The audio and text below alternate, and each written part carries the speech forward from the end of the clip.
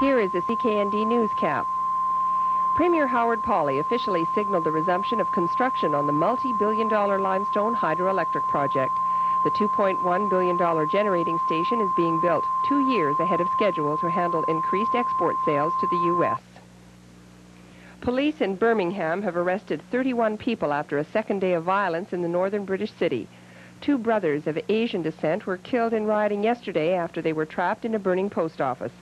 About 50 shops were gutted, but authorities say confrontations today were more sporadic.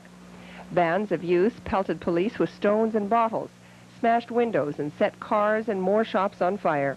It's the worst rioting to hit Britain since 1901, when violence raged for 2 days in London, Liverpool, and Manchester. Investment analysts are giving the Calgary-based Northland Bank little chance of survival.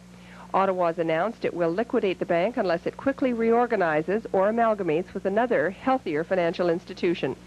But analysts say other banks likely won't get involved because of Northland's doubtful assets, and they say the bank's chances of a successful reorganization on its own are slim. Critics say government moves to assert sovereignty over the Arctic may be too little, too late. External Affairs Minister Joe Clark announced today that Canada will build an icebreaker to patrol the far north and will increase military activity in the area. But Liberal MP Jean Chrétien says any legal case over jurisdiction may be undermined because of Tory inaction. A dispute flared up earlier this summer when a U.S. icebreaker plied the Northwest Passage without Canadian permission.